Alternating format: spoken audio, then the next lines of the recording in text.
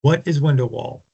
Welcome to Building Knowledge 101. In this video, we explore the full scope of window wall systems, including how they are designed to be used from the second floor up to meet higher performance and structural requirements, as well as the similarities and differences between curtain wall and storefront framing systems. Window wall is designed to be installed from the second floor up on an elevation. Because it is used on mid to high rise applications, it has been designed to meet higher performance levels, higher air, water, and structural requirements than those that you find on storefront systems.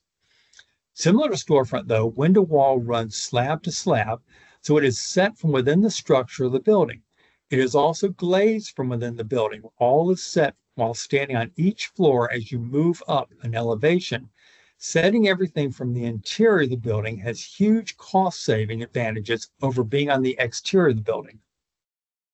Where window wall meets the slab, it has receptors at the head and the sill to receive an integrated slab edge cover. This design has many advantages. First, it puts all the building envelope into a single contract. The slab edge cover becomes a design feature, so there are options for finish and materials to be used. Frames can be cantilevered forward, placing the slab edge cover in the same plane as the glass, and so providing space for a continuous line of insulation behind it. Let's take a closer look at these two attachment options. The typical attachment is recessing the frames, giving sufficient room for edge clearance.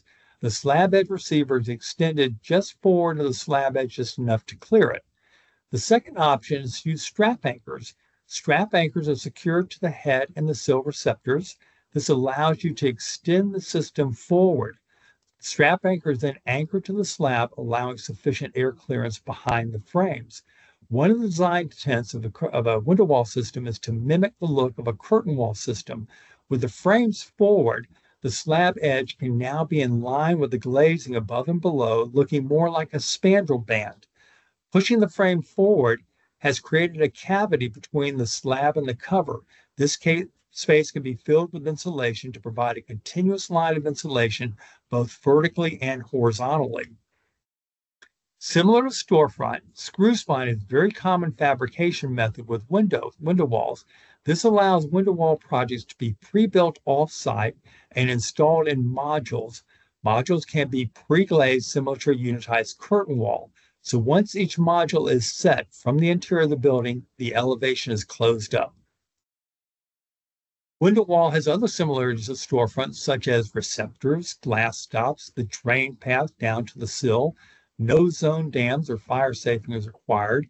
And since it runs slab to slab, it prevents sound from reverberating from one floor to the next.